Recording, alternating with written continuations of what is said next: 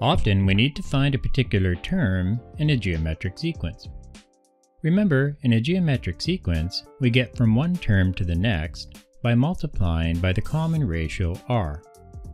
For example, if the first term of geometric sequence is 5 and the common ratio is 3, we can find the first few terms like this. We write down 5 for the first term. Then we multiply by 3 to get the second term, 15. Then we multiply by 3 again to get the third term, 45. And we multiply by 3 once more to get the fourth term, 135. We could keep going on like this to find subsequent terms. But what we're asked for is the 10th term of this sequence. It would be very time-consuming to find the 10th term using this method. Luckily, we can use a formula to find any term we need. We'll call the first term of a geometric sequence a1. In order to get to the second term, a2, we multiply term 1 by the common ratio r.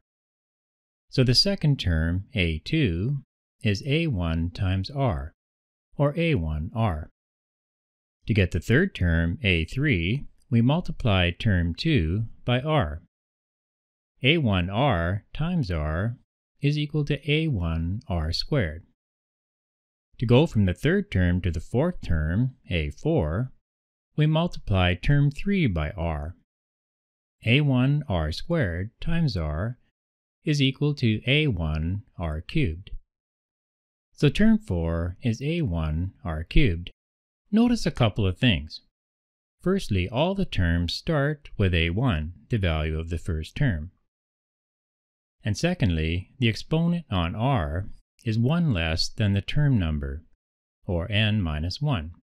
Here the term number is 4, and the exponent on r is 4 minus 1, or 3. So we can create a formula for finding a particular term, an, where n is the term number. Term n, or an, is equal to a1 times r to the power of n minus 1. Where n is the term number, a1 is the first term, and r is the common ratio. Given this formula, if we know the first term, a1, and the common ratio r, we can find the value of any term in a geometric sequence. For example, we're given this sequence and asked to find the value of the 8th term. N stands for the term number, so we can state that n equals 8. The first term of the sequence, a1, is equal to 3. To find the common ratio r, we can take the ratio of term 2 over term 1, or 12 over 3, which is equal to 4. So we can state that r is equal to 4. We can double check this.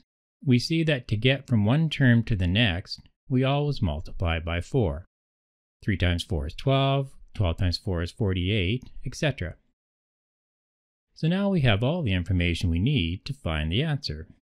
We can start by writing down the formula an equals a1 times r to the power n minus 1. N equals 8, so we can replace both n's by 8, giving us a8 equals a1 times r to the power of 8 minus 1. a1 equals 3, so we can replace a1 by 3, giving us a8 equals 3 times r to the power of 8 minus 1. R equals 4, so we can replace r by 4, giving us a8 equals 3 times 4 to the power 8 minus 1. 8 minus 1 equals 7, so we can replace 8 minus 1 by 7, giving us a8 equals 3 times 4 to the power 7. 3 times 4 to the power 7 equals 49,152. You might want to pause the video and check this on your calculator. Finally, we can state that the value of the 8th term of this sequence, a8, is equal to 49,152. Let's do another example. We're given this geometric sequence, and we're asked to find the value of the 7th term. Because it's a 7th term, we can state that n equals 7. The value of the first term, a1, is 4096.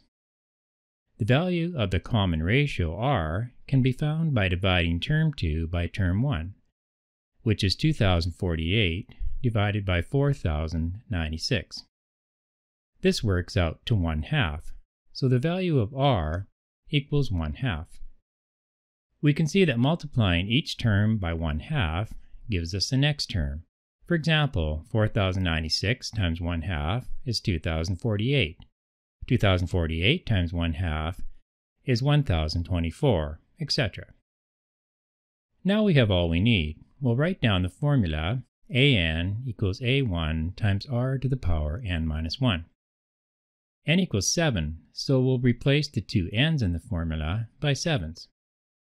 The value of the first term, a1, is 4096. R equals 1/2. 7 minus 1 equals 6. 4096 times 1/2 to the power 6 is equal to 64. You might want to pause the video and check this on your calculator.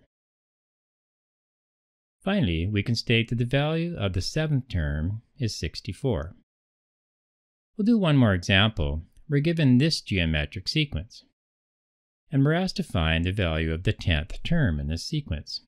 Pause the video and try this one on your own.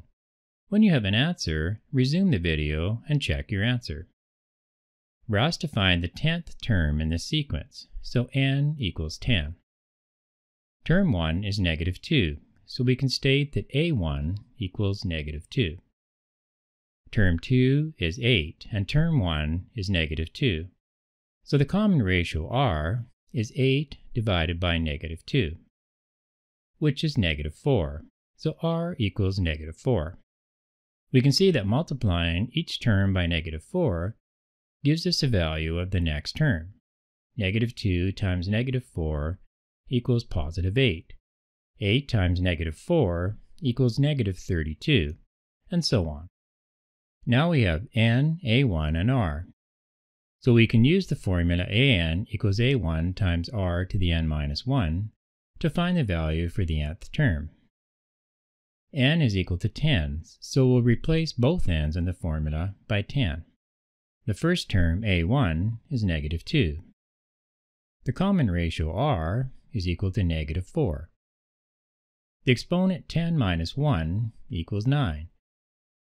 -2 times -4 to the power 9 comes out to 524,288.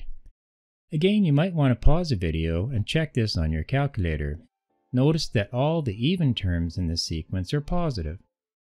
Since term n is an even term, it makes sense that our answer is positive.